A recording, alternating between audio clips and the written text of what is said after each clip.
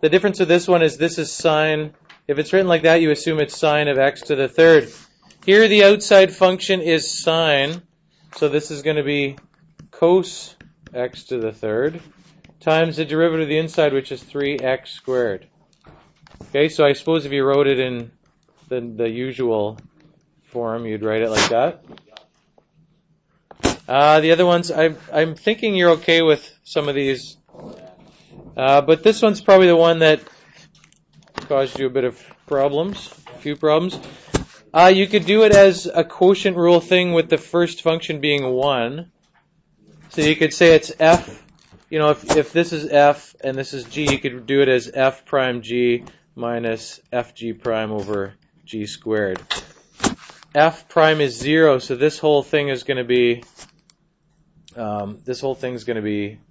0, right? The top function. So it's just going to be minus f times g prime here, minus 1 times g prime over g squared.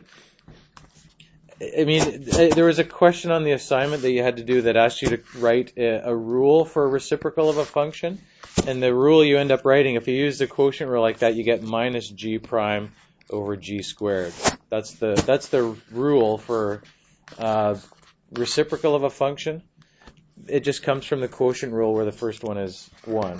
So either way, whether you use the quotient rule or that simplified thing, you end up with, what do you end up with here? What's the derivative of that bottom function? Cosecant is minus cosecant cotangent, and cotangent is minus cosecant squared. And then on the bottom you have this, cosecant plus cotangent squared, right? Like that. If you want to simplify that, you need to factor the top.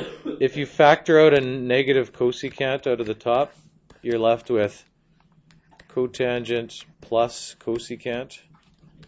And the bottom you have two of those factors, cosecant plus cotangent. So if you cancel one of them, right, you got one here and you have two of them there. So cancel one of those. That just makes it minus, cosecant over cosecant x plus cotangent. And that actually probably is wrong. In the back there's probably missing the negative, isn't it? Yeah, it's unfortunate that all the answers I gave you are wrong, eh? Afterwards, let's correct the whole rest of the answer key, because I do have them on here handwritten. You should be able to make the chain rule work out the same way here. Okay, if you use the chain rule. Okay, if you use the chain rule, we'll just keep it separate here. If you use the chain rule, it just involves writing it as a composition of functions rather than a reciprocal like that. 1 over something you can always write as that to the negative 1. So if you write it as cosecant plus cotangent to the negative 1, the way you're going to start finding the derivative is you're going to say, if you have something to the negative 1, just ignore the inside function, and at first write, it's going to be negative 1, that to the negative 2, right? Okay, that's the starting point. Negative 1 times that to the negative 2, and then times the derivative of the inside function. You're going to end up with the same thing as you have on the other side here. Now, I don't have tons of room here, so we're going to have to move this over.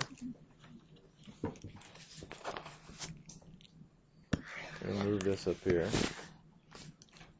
Okay, then you need the other part.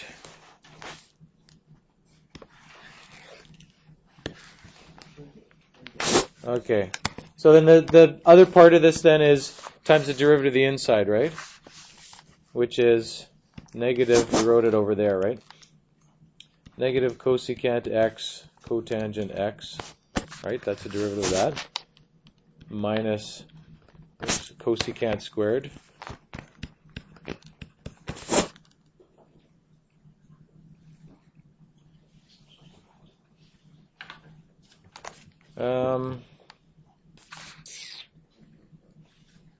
Oh, you know what? No, the answer in the back is right.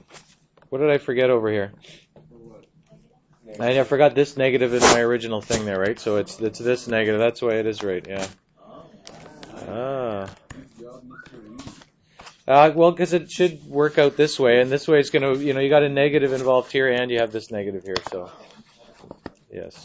Anyways, the rest of this is just following from here down, basically. If you write the negative 2 as being on the bottom of the fraction, this you can do this similar way. If you write this, if you want to use a chain rule here, you can write it as that to the negative 3. Sometimes that might be easier than multiplying that out to the 6th power or whatever. Y prime, okay, y prime negative 3, that to the negative 4, and then times the derivative of the inside here is easy, it's 2x. So then if you want to write negative 3 times 2x all over this to the 4th, again, don't feel you have to multiply everything out. If the original function had this factored like that and not expanded, then don't feel you have to multiply out this. The only reason to kind of start to do some of that algebra is if it's going to simplify things. You should, of course, simplify the top. There's the derivative. If you use the quotient rule, you'll come up with the same thing there. Anyways, the other ones up there I'm sure you can do and check for yourself. Combining the chain rule with other rules. Think about what rules are involved here or what we have to combine them with. Hopefully you're getting better at looking for what's a product and what's a composition, or what's a quotient and what's a composition. You have x squared times this function, right? This is f, or no, let's call that g just to follow along. And that's f, right? You have two different functions there. So you have f times g, but g is a function of something else. Right? So you have f times g, but g is a function of whatever you want to call it. You don't need to put letters here. If it helps, you can put letters. Right? So you have g of h of x, right? So you have a composition times just another function here. So first you're going to have to use the product rule, and then within that use the chain rule. If it helps, write this, but if it makes it more complicated, please don't. So if you're trying to find the derivative of this, first you have to write it as, f prime g plus f g prime. So you need f prime, x squared is 2x. That's that. Times g is sine x to the third plus 3. Plus this other part here.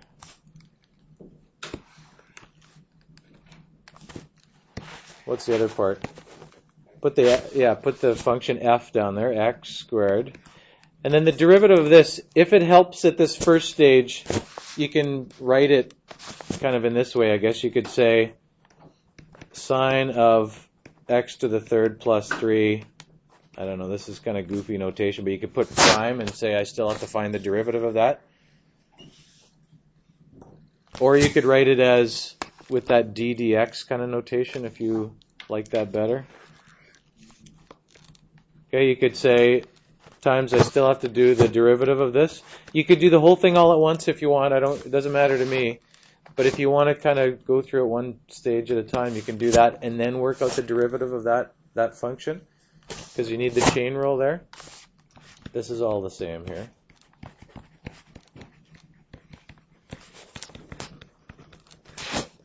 But just since one of the two things you're doing the product of is itself a composition. So what's the derivative of that thing? Sine of another function there. Sine of something is cosine of that, right? And if it helps, just leave the brackets open for now. Cosine of that function times the derivative of the inside, which is 3x squared, right? So first product rule, and then inside, this is, since that's a composition, that's this whole thing here, which is this whole thing here. You can simplify it, down to something here. 2x sine plus 3x to the fourth, I guess. Seems like you should be able to factor or do something here, but don't feel like you can, if it's sine of this, you can't factor out this, right? You can't factor it out of a sine function. So that's probably as far as you can go with that. You could factor out, x out of this. Not that that would necessarily help you with anything, unless you were simply